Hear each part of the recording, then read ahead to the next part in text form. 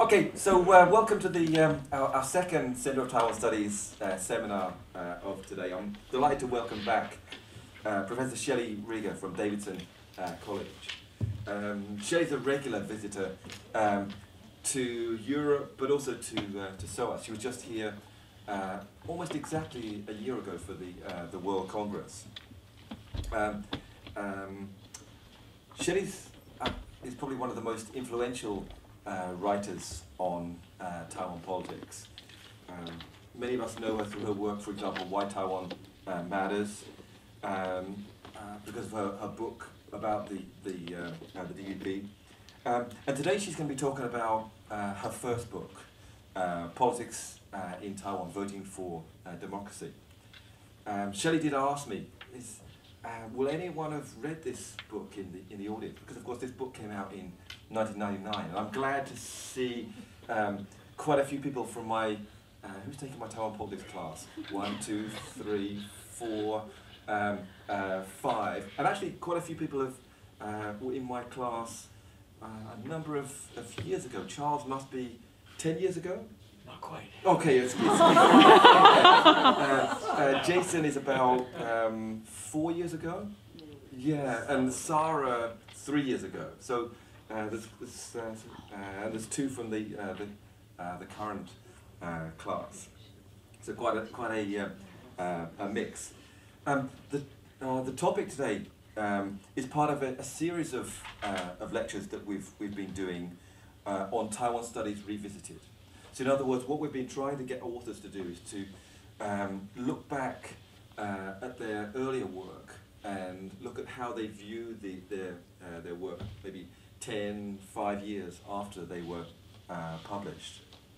And we had a number of papers in the World Congress on this theme, and hopefully we'll eventually have a book on Taiwan Studies Revisited. Although, of course, it shows how I'm not listening to you, because one of the early suggestions that Shelley gave me when I was still doing my PhD was, whatever you do, don't do edited volumes.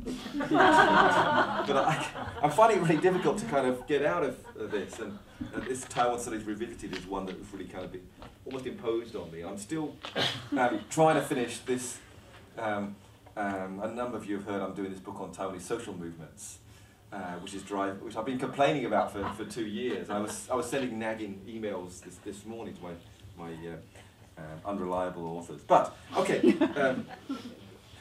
let's give Shelley a big welcome back to SOAS. All right, well, thank you very much. It is really a pleasure to be here, and to hear such a generous introduction from Daphith, whom I think of as absolutely, the leader in our field, and to follow Nathan Batto, who is another person whose expertise and breadth of knowledge and methodological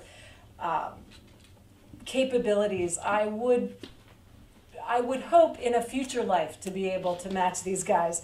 So, if I have some kind of position in the field, it's only by virtue of having got there early and being followed by some really fantastic people. And I also am thinking about how much I envy your opportunity to be here at a center for Taiwan studies and to be taught, first of all, by such excellent people, and to have the opportunity to hear these lectures, people from all over the world.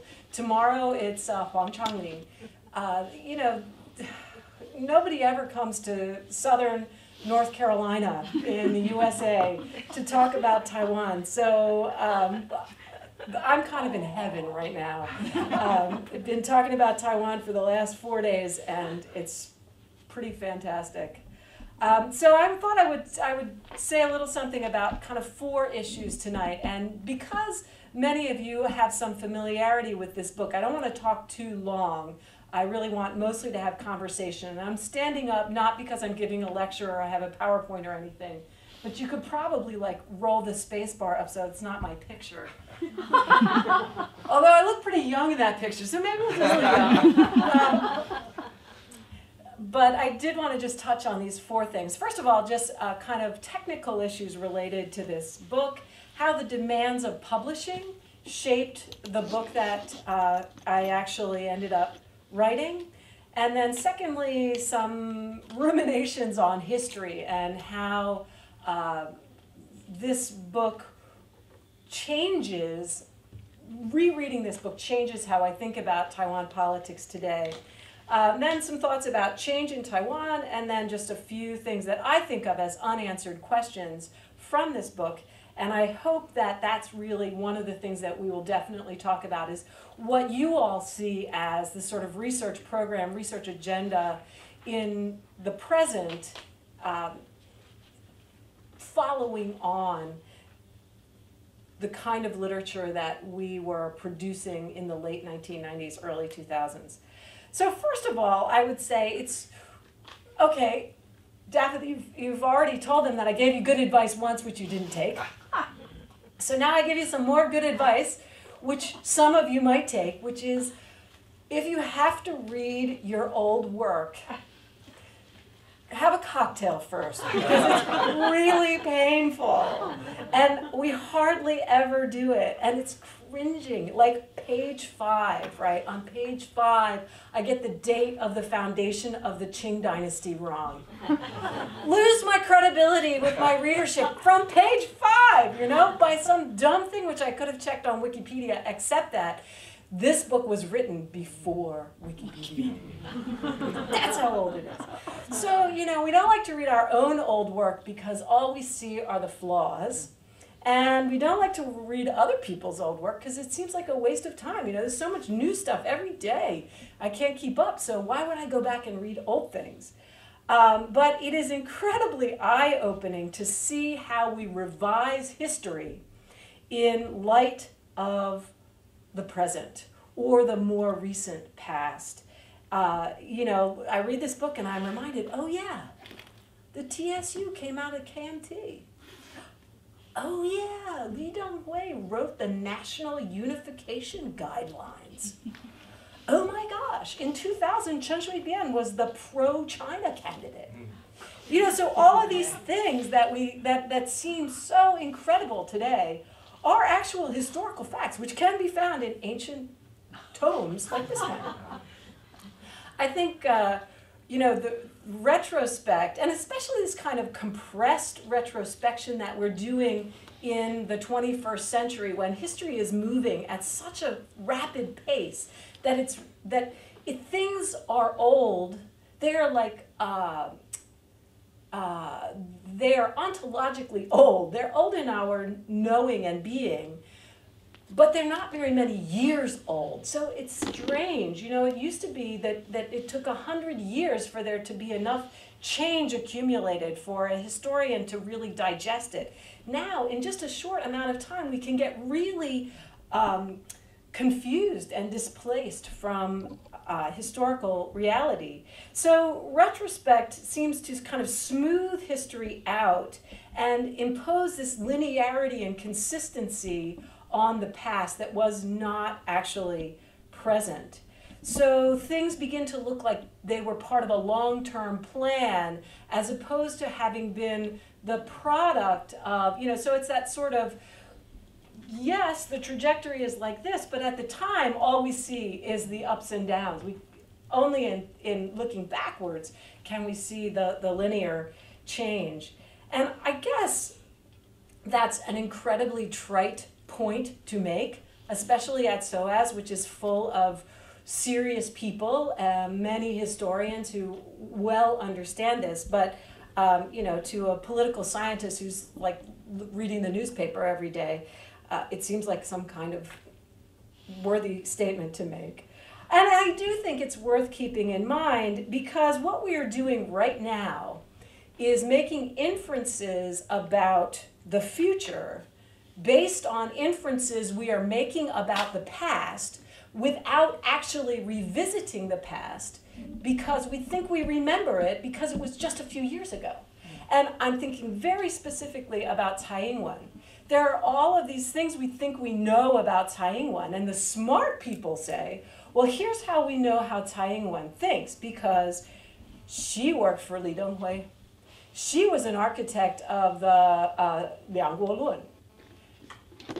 But then if we go back and we look at what the Liang Guolun was when Li Denghui was asking people like Taiwan to be the architects of it, we realize we have made a dangerous inference about who Taiwan is based on what Li Denghui became long after Liang Guolun, long after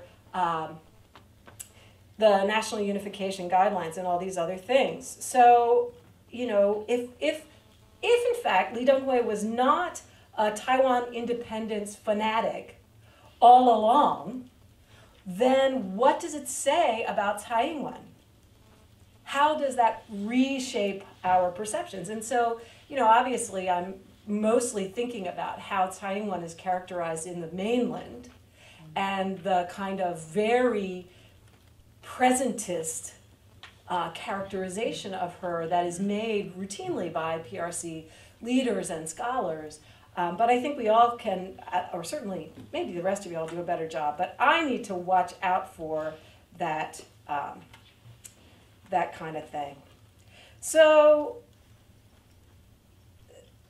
just to say that there's a lot of false memory syndrome in the study of Taiwan politics. We act as if there was a golden age of cross-strait relations back in the days when the KMT was in charge and everything was fine. And then people like Chen Shui-bian or DPP, you know, they come in, they start with this Taiwan independence stuff, and the next thing you know, cross-strait relations is really bad. Well, if you were alive in Taiwan between 1949 and 1987, you know that is complete nonsense. If there's a golden age of cross-strait relations, it's probably 2000 to 2012. But again, you know, it's so easy to kind of fall into these narratives and to forget what really happened. And I think somehow, and maybe this was just because I've, you know, just been reviewing this book for the purpose of this event, but I think our perspective in the late 90s is maybe a little bit less reductionist than what we're using now. And in this book, one of the things that I'm not cringing about is I find that it is surprisingly resistant to some of the binaries that have become really, really overwhelming in kind of ordinary discourse about Taiwan studies today. Very complexified in scholarly discourse, but very oversimplified in kind of ordinary and certainly political discourse. So binaries like independence versus unification, I actually did a pretty good job of deconstructing that in the book. I was kind of pleasantly surprised, honestly.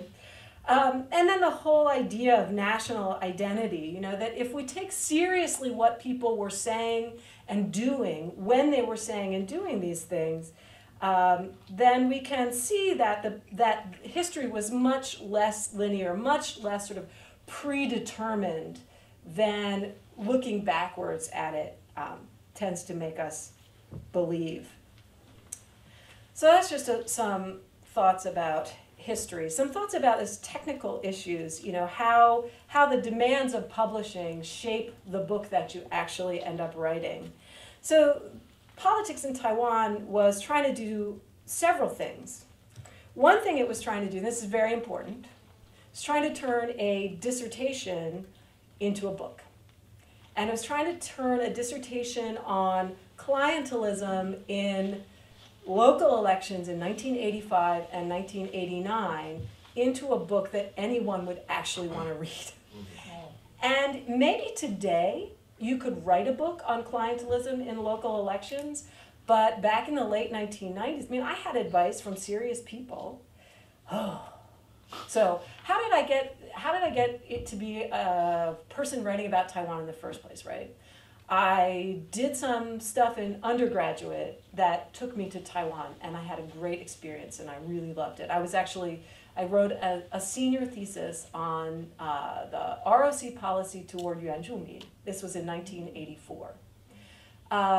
So we didn't even have the word Yuan Zhumin then, right? So that was sort of step one, but then I thought, well, okay, so if I go to graduate school, I'm going to study real China. So I get to graduate school and I took a wonderful seminar from a wonderful scholar, great teacher, Drew Gladney, on the politics of Islamic minorities in the mainland. And I said, this is what I want to do. Because I've already been studying minorities in Taiwan. Now I can take this and I can do Islamic minorities in the mainland.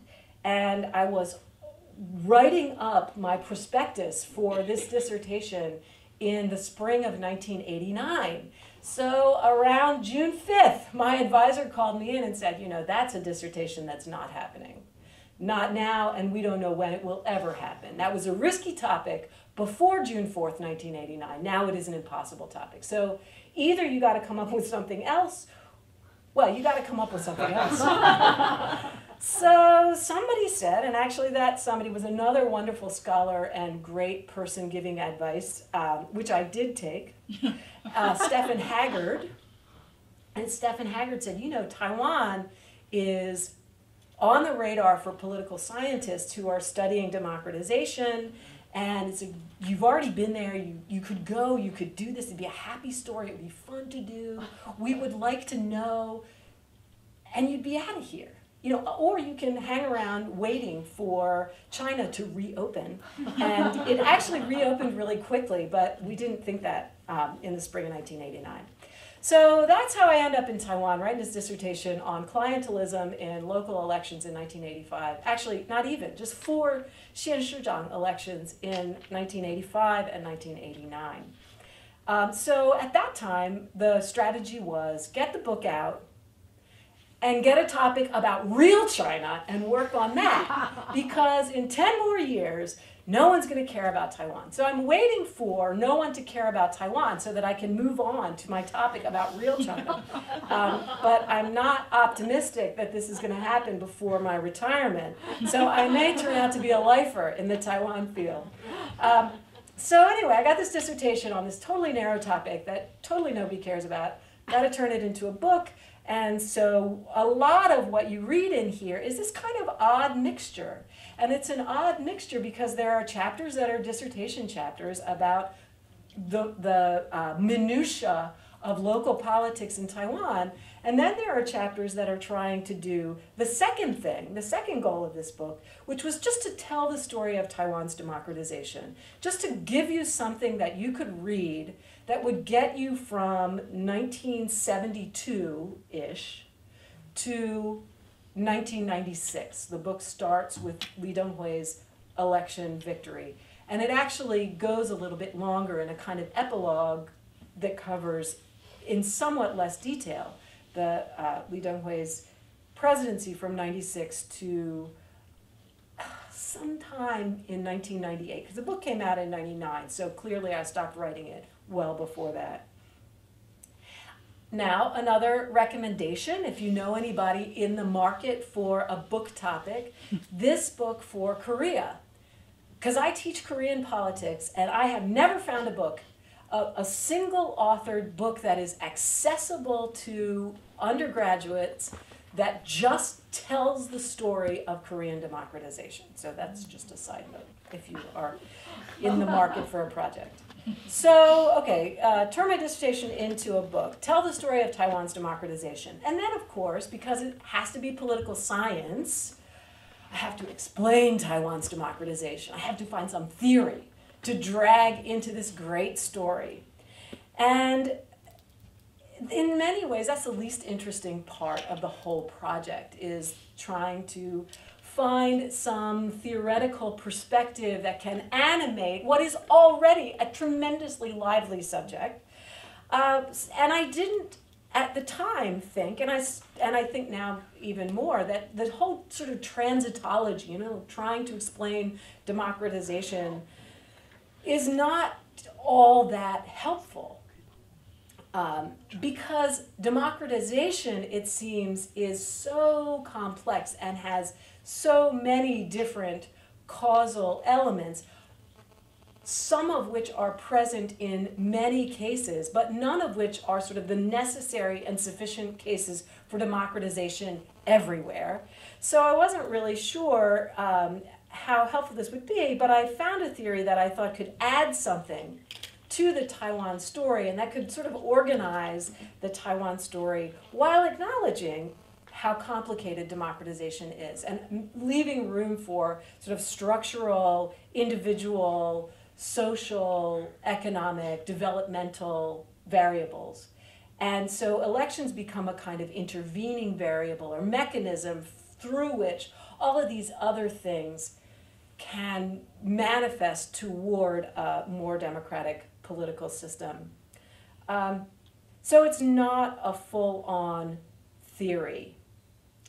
It's more an explanation that leans or glances back toward grand theories of democratization. And maybe says less about why Taiwan democratized than about less about why it democratized and more about how it democratized, or why this particular way of democratization is what we saw in Taiwan.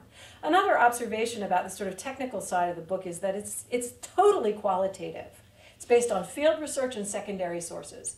The field research is from the dissertation. The secondary sources tell the rest of the story, right? Occasionally somebody would tell me something that I could put in another chapter that wasn't about SNTV. Here's another thing I really regret about this book. Why the hell didn't I use SNTV? What is with SVMM? Who advised me to use an acronym that no one else ever used before or since? Luckily, I can't remember, so I can't blame anyone. And what I think about that now is it's not like the studies that we read about Taiwan elections today. Very few studies of Taiwan elections today use this kind of completely qualitative approach. And I am as much an admirer of science as the next sort of math-phobic pretender. But I have to wonder, what are we missing by not doing this kind of work more? How do we know what question we didn't ask if we're always asking the same questions because we're using surveys? And I know that oversimplifies surveys a lot. And I know that there are a lot of people who are struggling in very creative ways with how to kind of dredge out the new topics that require measurement. But I think that is a virtue, if you will, of a qualitative study, is that it misses different things, maybe, than a quantitative study would miss. And it raises the question then, looking back at it from the methodological perspective, of how much remains the same but is not visible to us because we're not looking for those things anymore. And I know that there are people who are looking for things, but I think we might see more continuity if we kept using a multi-methodological approach. The third topic I wanted to say a little bit about is just change in Taiwan. Another thing that I think I feel very strongly looking back at this book is the just unbelievable pace of change. And my friends in Taiwan, so often they're so frustrated, why haven't we got whatever the goal is yet? But when you step in from outside, every year, a couple times every year or two, you just say, wow, I can't believe how fast this process is moving. So Politics in Taiwan came out in 1999, and it basically ends with the election, or the re-election, if you will, but really the election for the first time of Lee Teng-hui in 1996.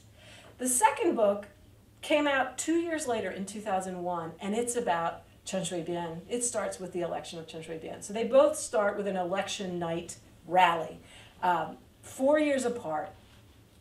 The books only come out 2 years apart, but what an incredible transformation of Taiwan. In politics in Taiwan, you do not see the DPP coming to power. And again, more advice. So who had the idea to write a book about DPP? Who gets credit for having this idea? Oh, I get credit for having this idea. Who gets credit for this idea? A guy at a foundation who called me up and he said, we want to fund some research on Taiwan. This is like a conservative foundation in the U.S. and they're interested in Taiwan because it's anti-communist. So we want to fund some research on Taiwan. Have you got any ideas for projects? And so, oh yeah, I want to do this, I want to do this, I want to do that. He says, those are great ideas. Definitely write up some proposals for those. But just, at the same time, think about this. So that's when you know, and here's the advice. That's how you know that that's what he's going to fund, is the thing he's about to say right now, is the one that the money is for. And he said, what about the DPP? And this is about 1990, it had to be 1996, because I took leave in 1999, in the fall of 99. So this is 96, 97. He says, we are very interested in the DPP. We want to know what's coming. We want to know what their ideas are, what their plans are, what their prospects are, who the people are that we should be watching. So, if you think you might want to do something like that. So this foundation had the idea to study the DPP. And the DPP book came out first as a website for journalists who are going to cover the 2000 election. And then Chen Shui-bian won the 2000 election, and the publishers called me up. Lynne Rienner herself calls me up and says, can we publish your book? So, again, take advice from people. They're trying to help you. So, that's just incredible change. And I think that where we can see this change in a number of places. Just reading politics in Taiwan, the areas of change that really strike me are the massive changes in institutions from even the late 1990s to the present. SNTV, aka SVMM, SNTV produced a whole cottage industry of scholarship explaining what are the political consequences of this institutional choice. So when Taiwan got rid of SNTV, I was kind of wistful, the book suggests that you should get rid of it if you want like big boy politics, but I thought I liked all that stuff, I like that Gary Cox going into detail about. So now we can write about what are the consequences of getting rid of SNTV and what are the consequences of the new system and all that stuff. So institutions have changed. Politics have changed so much. The DPP is mainstream and beyond mainstream right now. It's the ruling party for real. So the whole time that Chen Shui-bian's in power, you're having to explain to people it's the ruling party, but it's not really the ruling party because it doesn't control the legislature, and it's just complicated. So, the title of that book should have been From Opposition to Sort of Power and Back Again. But now we're back, and this time they really are in power, and that's really amazing, in such a short time. Another thing that has changed enormously are kind of norms and expectations, what people would tolerate. When you read the report about public opinion on issues like tolerance for authoritarianism or single-party government, party image. We were talking about this earlier with Nathan, that the ideas that people in Taiwan held toward political topics were very different in the 1990s than they are today, but also, these changes have been really marked. And then finally, and this was where I got in just under the wire, the quantity and quality of available scholarship on many issues. So you read this book and you think, this is not very well sourced. Like there's this section on the Japanese colonial era, like politics in Taiwan in the Japanese colonial era. It's got like 3 sources. And people could look at that now and say, seriously, why didn't you do any research? And the answer is that's what there was in 1991, 92, 93 when I was writing that. You know, there wasn't, historians hadn't really done their thing yet. And, you know, I could have known, like it was known that the Qing dynasty didn't start in 1664, but a lot of the other stuff that we know now was really not excavated yet. So the quality and quantity of scholarship that's available on so many issues would have made for, I would say, a very different book in, you know, today from what I was able to put together in the late 90s. Things that we know have changed in Taiwan, party identification, like people have it now. Still, I think a plurality would say no preference for either party, but you know, there's a lot more party identification than there used to be, and there's much more clear understanding of what parties stand for. And even people now today know when parties are making something up. You know, when they're changing their positions, that people can recognize it. So these party images are more real and durable and less manipulable than they were back in the 90s. I think also national identity makes a lot more sense to talk about national identity in the 2000s than in the 1990s. And one of the reasons was just in the 90s, survey research was so new, and the environment, the sort of authoritarian environment was still so recent that people were in a different mindset about how to answer a question like that. But also, people were still, you know, living in an era of sort of hegemonic narratives about history that made it hard for them to answer questions about national identity without reference to their education or the sort of norms of the society. So that's pretty interesting to me. And I also, looking back here, is so interesting. It turns out that at first, the KMT got all the credit for democratization in Taiwan. And remember, you know, Li Denghui was Mr. Democracy. And at first, democratization really strengthened the KMT for two reasons. One, they got credit for it, and that was intentional. Mr. Democracy was doing that on purpose.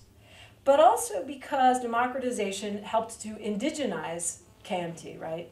And that was really, in some ways, at its peak. And I think that's why in this book I can fail to see the KMT's successful management of democratization eventually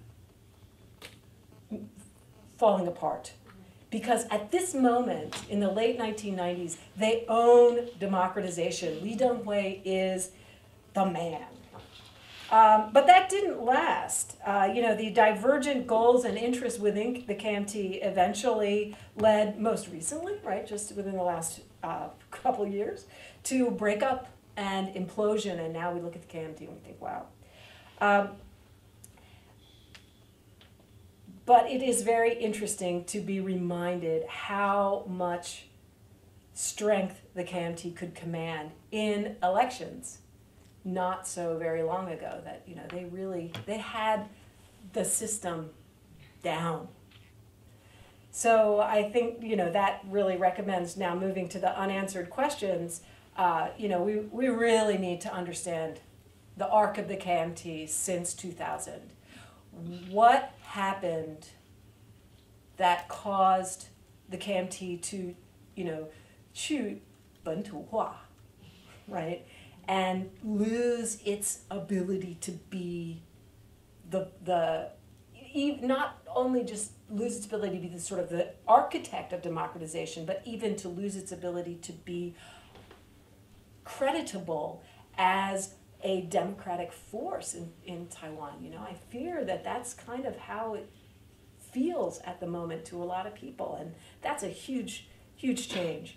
So that's one area of study. I also think you know, how voting has changed. We have such sophisticated models now that can link demographic and ideological variables to electoral outcomes, but have those, and this is really a question, have those ways of understanding voting come at the expense of the organizational factors in voting? Are we still paying attention, in other words, to the ground game that different parties have, and parties within parties, factions within factions? Do we know how reform has changed behavior relative to all of the other drivers? You know, so I'm thinking institutional reform, electoral reform. How has that changed behavior relative to all the other drivers that are changing behavior? We don't know.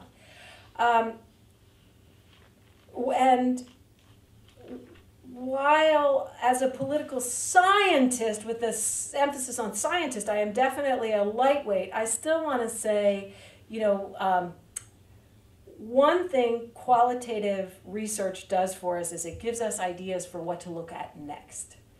And after all these years of studying national identity, what will we do when there's no longer variation on that variable?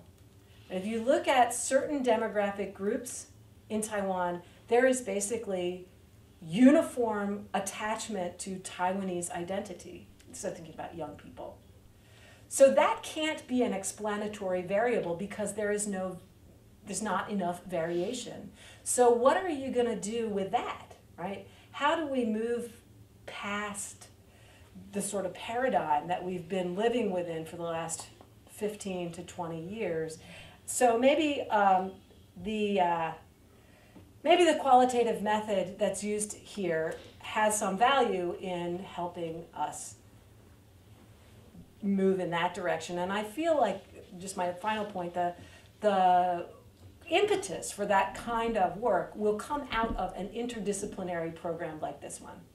You know, your training to look at things holistically will enable you to ask questions that are not necessarily already packaged for your analytical attention.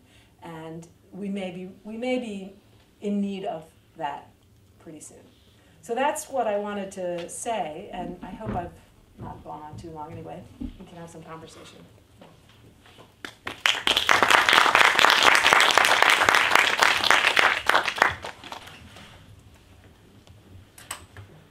Great, thanks for that, Shelley. Yeah, well, I completely agree with your point on the way that the kind of the publication market has changed. For both of us, our first book was a kind of a PhD transition, but my one was much a more direct transition. I think I spent maybe 3 weeks doing the transition between the two. I mean, I did have to change. I had to add an updated chapter. I had to kind of cut some of those kind of section headings. But I think 3 weeks it says something about. I mean, about how it was possible to have a very kind of probably in 2004 you could have published your original dissertation.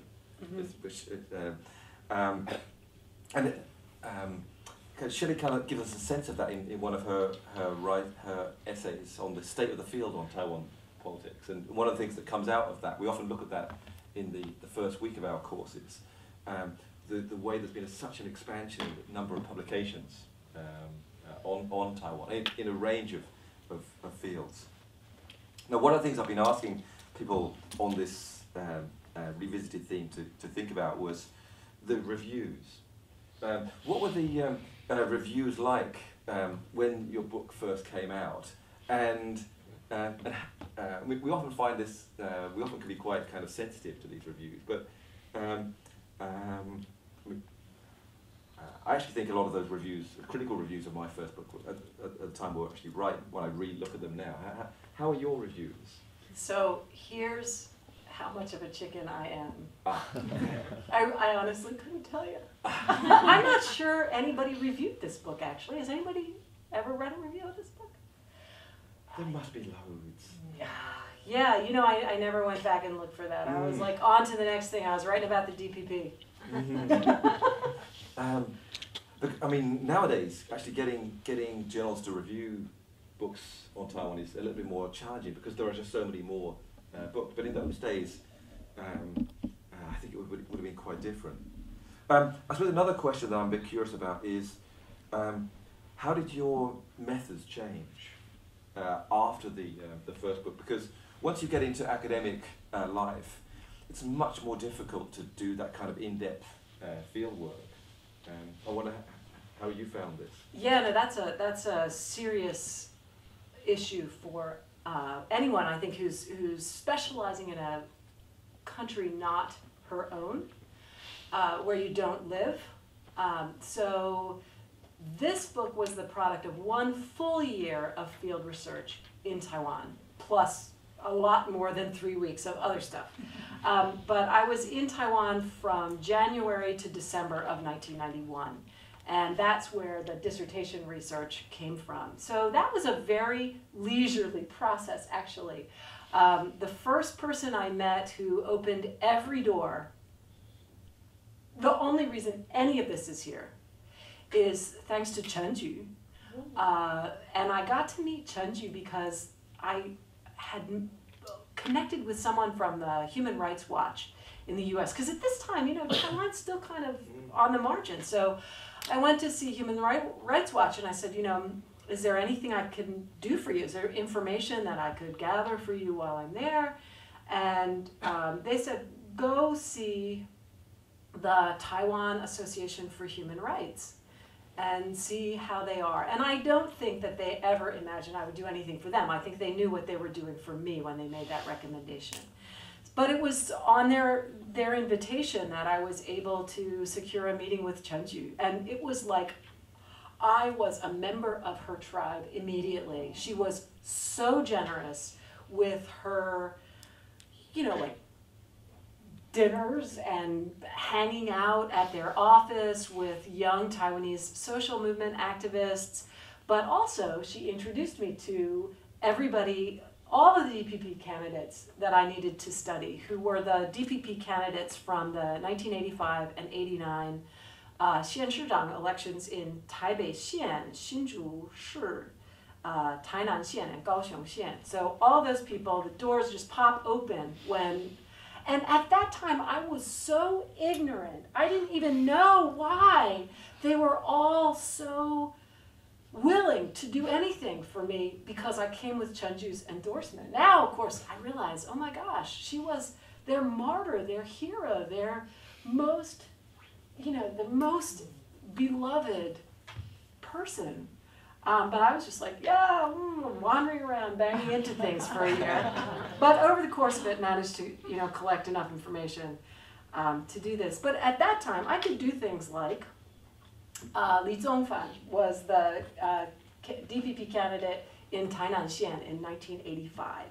And people from his office would say things like, get on the train at, get on the 2 o'clock train, you know, the Juguang Hao, to Tainan Shi, and there's a guy going to pick you up there. And he's going to show you around for a while, meet some people. So, like, I would pack a bag for a lot of days and just go down, get off the train. It wasn't hard to know which one was me. Yeah. So, you know, somebody pulls up and the window on the passenger side goes down, the head comes out, are you Dr. Shelley? So then we would get in a car and just go around. This happened in Tainan Xian and Kaohsiung Xian and also Hsinchu. And I didn't know where I was sleeping. I didn't know where I was eating. I didn't know who the next person was that I was going to talk to. I didn't know who was driving and where we were going.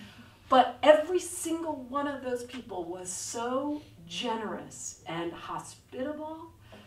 this is how, this is, I guess, what snowballing is in research methods. What it really means is don't be afraid to get in the car with a complete stranger and spend the night at his house. If that's what you're doing, that's what you're doing, and it's totally fine. So I got a lot of information that way. And the other thing that I have to say that I really admired about those people was they took me to KMT as well as DPP.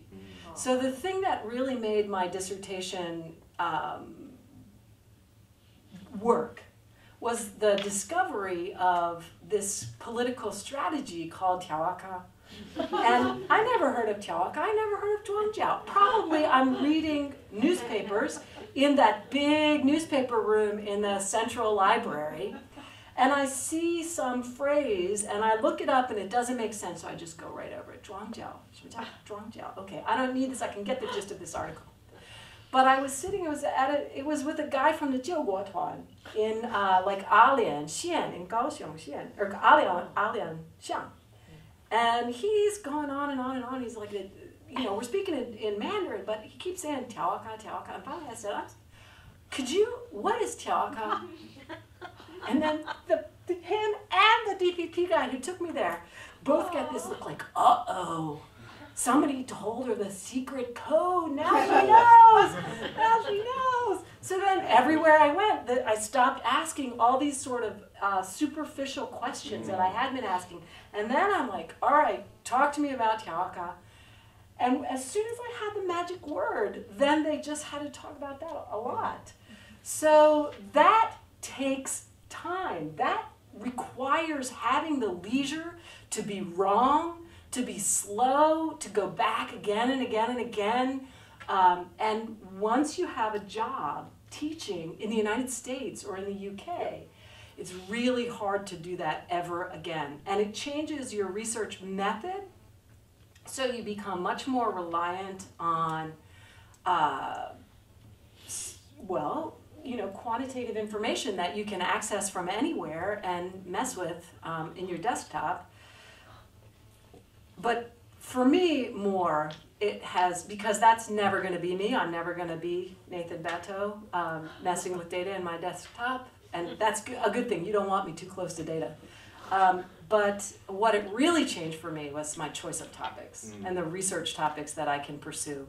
So the DPP was also heavily based on field research, but that was because that foundation happened to give me a grant at a time when I could extricate myself. And they gave me enough money to buy myself out of teaching for a semester. So I went to Taiwan, but then that project, I only had a summer. So I had to get it right the first time. I had to have a schedule. I had to go from place to place to place to place to place. So I got a research assistant, Jesse Lan, and he went with me to make sure that I didn't miss anything. And he helped me out a lot. Like, he said, do you notice how they all, so this is interviewing mostly senior DPP figures. Do you notice how they all change their body language when you ask about generational turnover?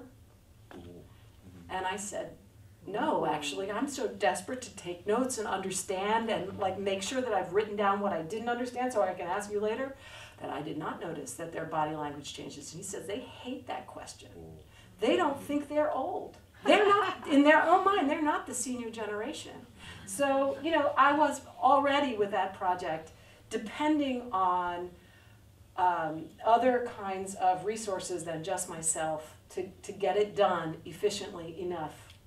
And then why Taiwan Matters is, that is the product of every interaction I have ever had, every question I have ever asked, every person I have ever met in Taiwan since the first time I went, which was in 1982. So that's really more like, less like research, although of course you have to look a lot of things up, and more like putting together everything you know. And that's not permissible in scholarly work. Yeah. So that's a book for general readers, because that's where you can tell stories that don't have any theory, that might not even all the time be exactly true the way you said you thought you remember them. But I am pretty sure about that night in Hualien in 1982 when all those little kids were sleeping on the marble coffee tables of that house, which again, you know, I didn't know who those people were, why we were sleeping there, who those kids were that were sleeping on the marble coffee tops, but they make the coffee tables, but they make it into the book too, because it's, you know, it's all that color. So that's the kind of stuff that I can do now, but more and more and more, I have to do policy-related work, because that's what people will pay me to go to Taiwan to do, is something that is somehow policy relevant, and that's sort of sweeping together a lot of things. So it's changed my method to be a grown-up, tied to a job. Tied to a job is bad enough, but tied to, you know, 2 little kids is actually great, because they're pretty flexible, and they went with me for a semester in Taiwan and a semester in China when my children were 4 and 8 years old. And they went to local school and you know, they were good sports, but still, it makes it much more difficult. So that opportunity for that massive amount of soaking and poking was a one-time thing, I think. Okay. Who would like to start with some questions?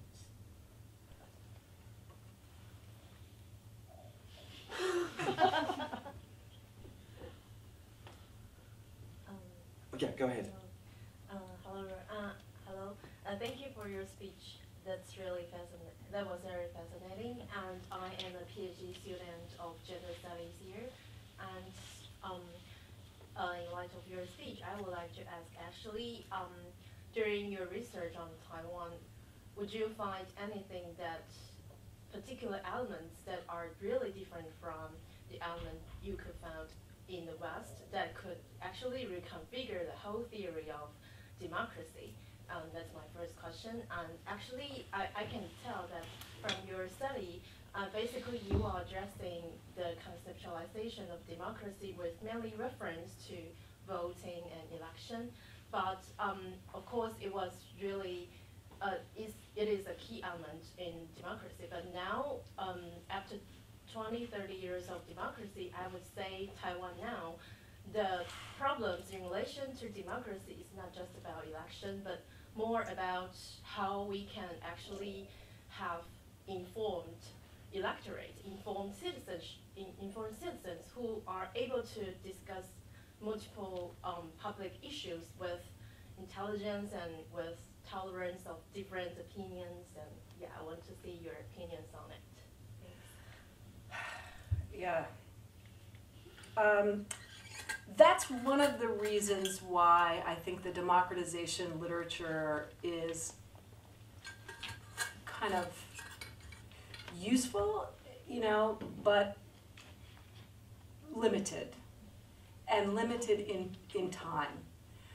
Because it really was focused on the installation of an electoral system that is pretty open, but it really doesn't, you know, if you think about the people who drove that literature, they really were not very interested in those deeper questions about, they might say something like, you know, Huntington talks about the media needs to be reasonably free, but what does that mean? You know, what if the media is too free? And you know, I turn on my TV and there's 700 channels, and that's how many channels there are on my TV, which is why I don't watch TV, because I can't find anything to watch on 700 channels. Too many. But I watch something that's not edifying, that's not informative, that's not educational, that does not improve me. So it's free, but it's not really helping democracy. And I mean, in the United States right now, you know, obviously, you know, we're in so much trouble because we haven't paid attention to the quality of our democracy. And what we also haven't paid attention to is the way that the economic system does or does not support democracy, and the way that decisions you make about how your democracy is going to work interact with economic factors to give you a better or a worse democracy. So, I think in some ways Taiwan is in a better position because that democracy is young enough to not have already decided that everything is perfect the way it is.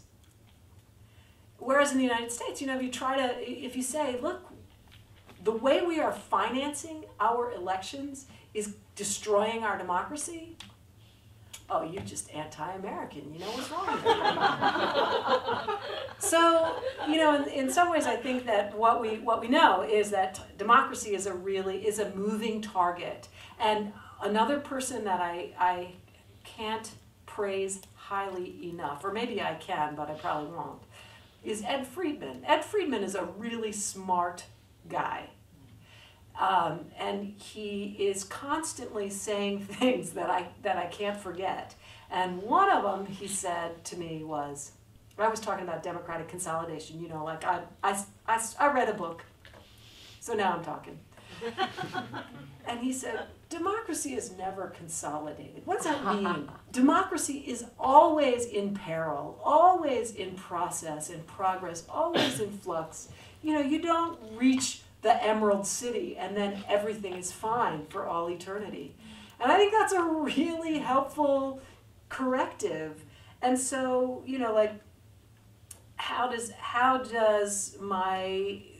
how do these thoughts reconfigure my understanding of democracy? Well, they make me a whole lot more respectful of the complexity and the fragility of democratic institutions and life in a democracy.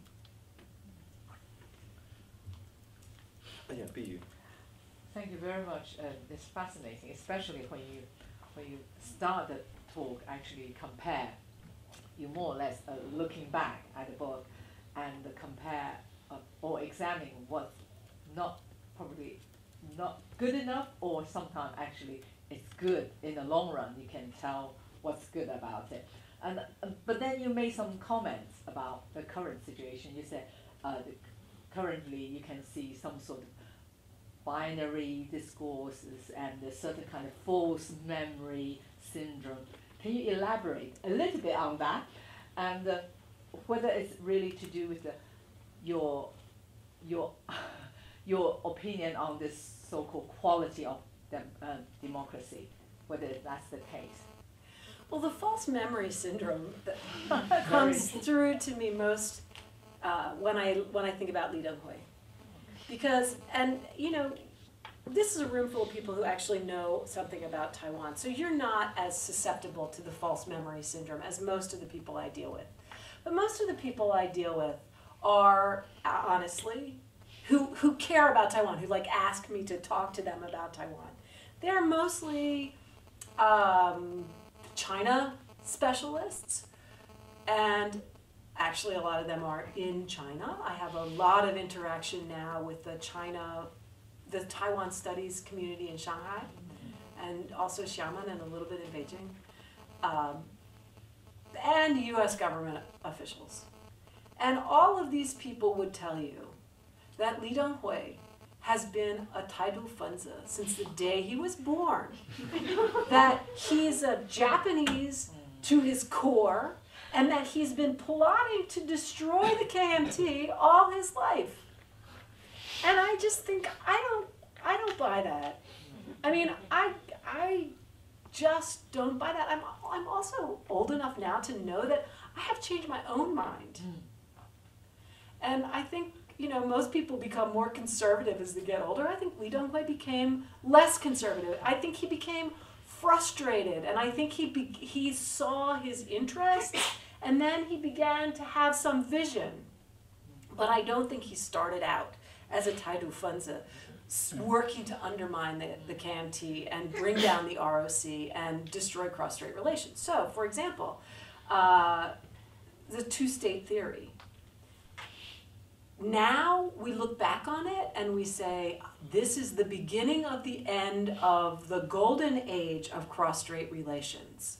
that in 1987, you know, Taiwanese start going to the mainland and they start to have some relationship, and then in 92, they send the old guys out to talk to each other, and they reach a consensus.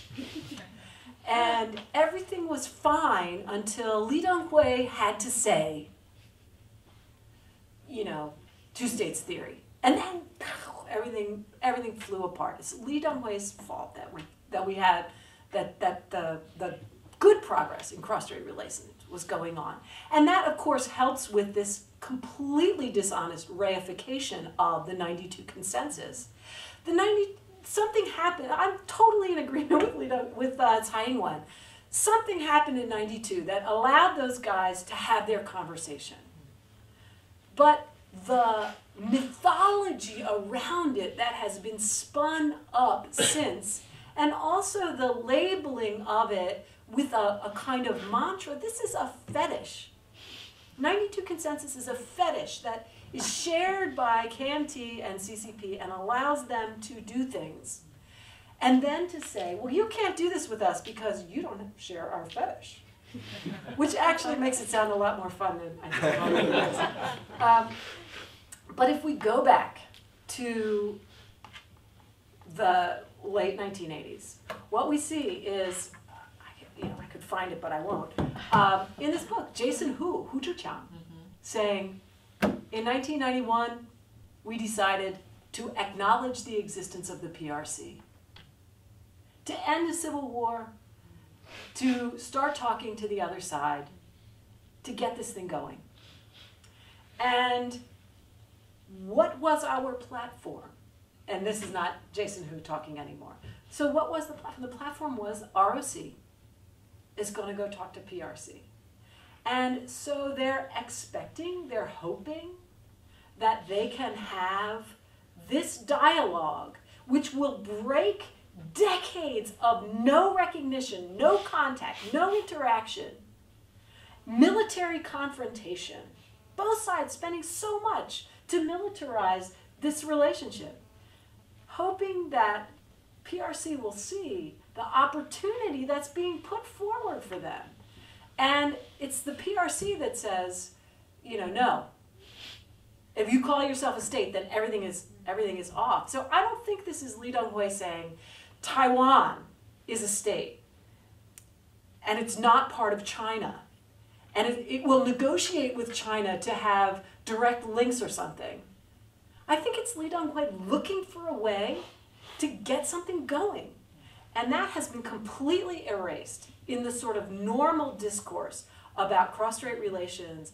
And so the 92 consensus can be this kind of fetish if we empty out what we should know about what it really meant at the time and how it's entirely possible that Li Donghui thought of Liang Guolun as a kind of embodiment of Jiu Gongshi, or kind of trying to state it a little bit more clearly. Then again, maybe Li Donghui was a Taidu Funza from the day he was born, and all the time a big conspiracy to separate Taiwan from China. The thing is, we will never know, because when he gave the Chinese the opportunity to solve this problem through the National Unification Guidelines, which, remember, the National Unification Guidelines are a Li Donghui product, the PRC brushed him away and said, we can't talk to you anymore. So that's the point at which the PRC cast its fate. Taiwan will go off in its own direction, and because we refuse this offer, then we're gonna wake up in 30 years' time and say, whoa, this national identity thing has put us in a real bind. So it's stuff like that I look back on and I say, wow, how ingrained these assumptions have become about what these people were doing that just are ahistorical, in my view. Can I carry on? We've got a question at the back, and then we'll come back to you. Yes, just to reconnect your answer with the question of the gender studies student. What I think she was referring to was within new democratic spheres, the issue is not the democracy itself, but those issues of participation and those issues of enfranchisement which are continually being renewed, contested and challenged. What your answer revealed is that this is essentially an unending quest. It's not a situation we arrive at, but it isn't, the real issue isn't so much democracy as it's being sold and as it's being bought and as it's being introduced, but how we actually challenge the institutions which underpin democratic forms. Because you mentioned in the States that, you know, you can't mention anything about those institutions until somebody tells you how un-American you are. I mean, the same is true in the UK. I mean, you probably don't know this, but there was recently an exhibition in the Barbican in which it was purportedly depicting in slavery, and they imported a white South African curator to enclose black people as an art exhibition. Of course, the black population objected to this, and they demonstrated on the streets, and eventually the Barbican had to back down and close the exhibition down before it was even issued. And one of the reasons that they cited was that there was a threat to public well-being and welfare, but they were concerned about freedom of speech. I mean, how could we understand freedom of speech in the black community when this country and the US and other countries were actually supporting apartheid? And so we now import apartheid personnel to do the same thing as art. And yet we understand this in democratic forms. So for me, the real problem is not so much how we import or export democracy, but how we actually check and balance our institutions, because our institutions are never democratic.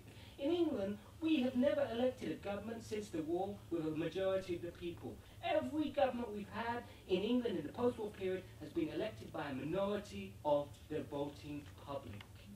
You know, would people in Taiwan or China understand this? They would think that, you know, we're the model of democracy. Yeah, it is a process. I think that's your key insight. And I think one of the things that has been sort of controversial in the study of democratization of Taiwan, which, like, it seems dumb that it was controversial at one time, although there are people still having this fight, is what was Jiang Jingguo's role in Taiwan's democratization? Did Jiang Jingguo give permission? Did he drive the boat? Was he the impetus? Was he an obstacle? And if you say, you know, I think Jiang Jingguo made some good decisions, then certain people will, you're not allowed to say anything good about Jiang Jingguo. But what has often been missing from the sort of the modernization theory direction kinds of democratization, transitology literature, from the top-down individual, you know, what Jiang Jingguo did. One thing that had to fight hard to get back into this narrative is the social movements. And in particular, and I think because the social movements in Taiwan were also political movements, and they were so disciplined at one time. Someone asked me to review Lu Xiulian's autobiography, and I thought, oh, really? I'm gonna have to review Lu Xiulian's autobiography? But I thought, yeah, I guess I should, because a lot of times, more advice for budding scholars, you accept the request to review a book or an article because it's something you need to read that you wouldn't read otherwise. I am so glad I read Lu Xiulian's autobiography because it's really interesting and it's really fun. And one of the things that she says in there is, basically, there were a lot of sexist men in the democratic movement. And I was a feminist activist. That was my primary objective. And you know what I did? I swallowed my frustration and I worked with those guys because I wanted to win. And that is a cool reminder. And how many different interests were swallowed in order to pursue this primary goal. So another thing that I like in this book is that I don't say that the opposition movement was an independence movement. I say they were pushing for democracy and ethnic justice. They wanted fairness for Taiwanese people. Independence, national identity, all those things came later, but the real driver in the first instance was freedom and justice and participation. So I think a lot of the energy that was in social movements kind of got channeled into the democratic movement. But now what we see when we look at Taiwan today is we see these movements resurging every time, when it feels like the political class has kind of lost its connection to the society. The society comes roaring back to demand that connection.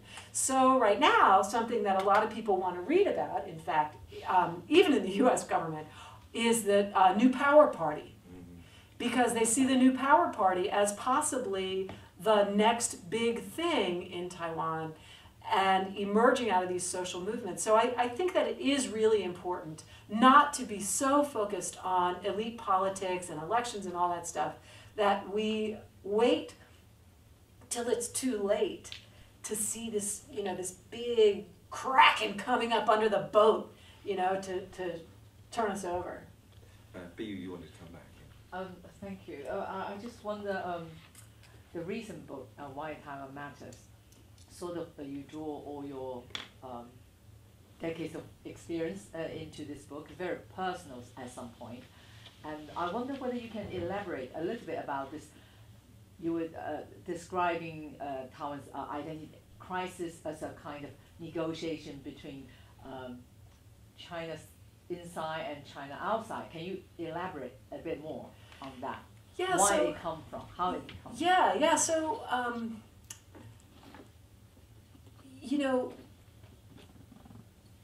the meaning of China in Taiwan has changed so much, and this is one of the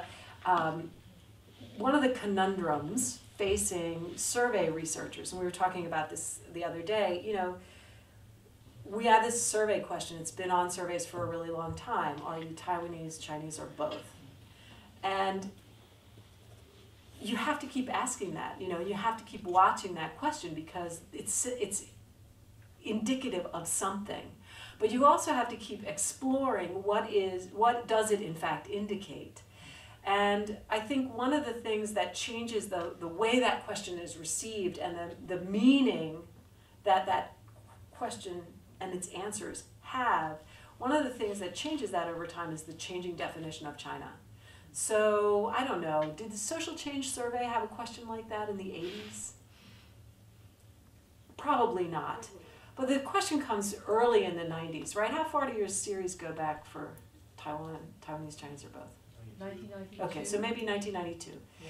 In 1992, the discourse of ROC is ubiquitous in Taiwan still, right? In 1991, some young kids got in trouble for going up to Japan to meet with Shiming.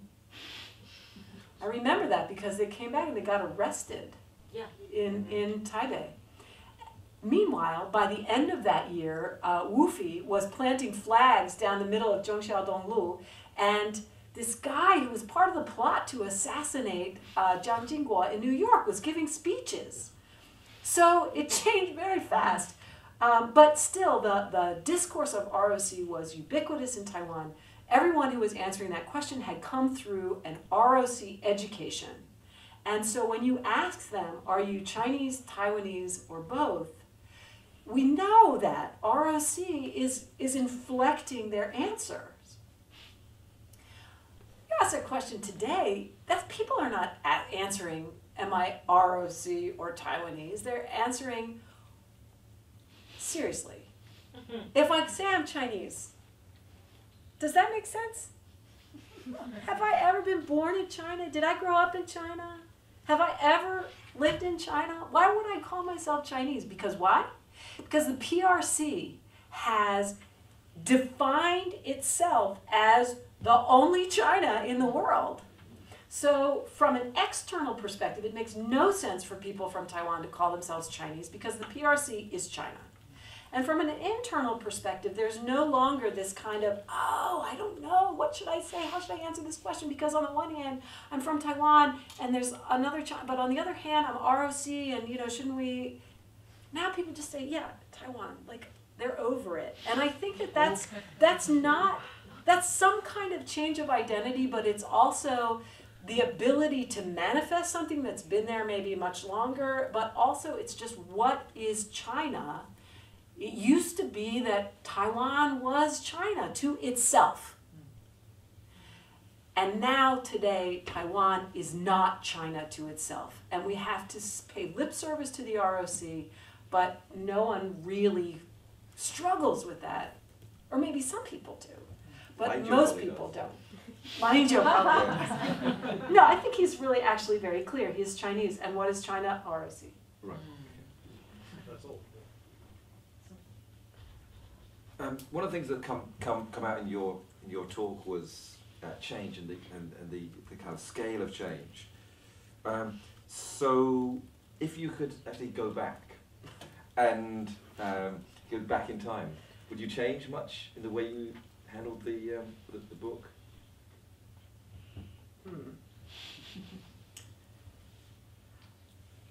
Well, Page 5. yeah. Yeah, there are embarrassing mistakes I would fix. But I would probably end up making other ones. It's a little bit scattered. It feels uneven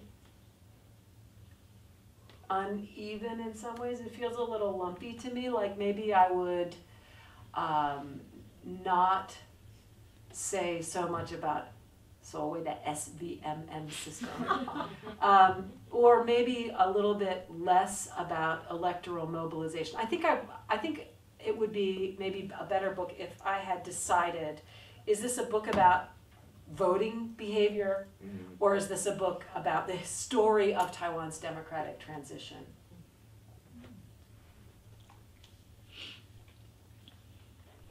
I want to go back to Bu's question though, because I don't think I really, I said quite everything, because another dimension of the China inside and the China outside is that the first China, so the ROC was the original China against which Taiwanese activists were positioning themselves. And so they imagined that if they could do something about ROC, then they could have their freedom. And the ROC, the KMT, the Waishengren domination, this was the sort of package of things that they needed to overturn in order to be free. So that was what China was, So back even in the 90s, I remember we foreigners used to ask Taiwanese friends, what do you think is going to be different if you get your independence? And they would say things like, they had many good answers, but one was, if we get independence, then the KMT will have no reason to be an authoritarian ruling party because we won't be trying to do unification anymore. And so they will have to step aside and let Taiwanese govern Taiwanese. And so there's a period of time covered in the book where the issue is self-determination. That's what the DPP is pushing. So they were really focused on the KMT and the way that the KMT was blocking Taiwan from reaching its destiny. So I always think of it as like a prisoner, you're in your cell and you dig out from your cell. And so the DPP, the opposition movement is digging to get out. They finally get out, and the KMT is no longer insisting on a single-party authoritarian government. The KMT is no longer insisting on unification as the primary destiny of the Taiwan people. So they pop up into the sunlight. We're free.